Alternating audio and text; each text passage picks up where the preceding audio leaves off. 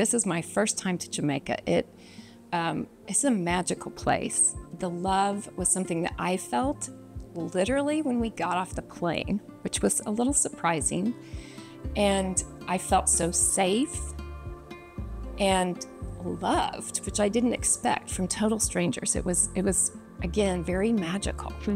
This was a big decision for us. And we did our research. We got online. We looked at about 8 different opportunities.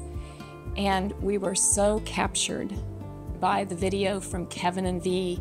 And the most amazing thing was that every step of this process gave us more confidence that we had made the right choice. So my interest in psilocybin actually began in about 2018. I come from a conventional medical practice, but I've shifted my own practice in the States to a more natural practice and was very captivated. And the way that psilocybin can create healing in a way that nothing else can. I highly recommend one retreat.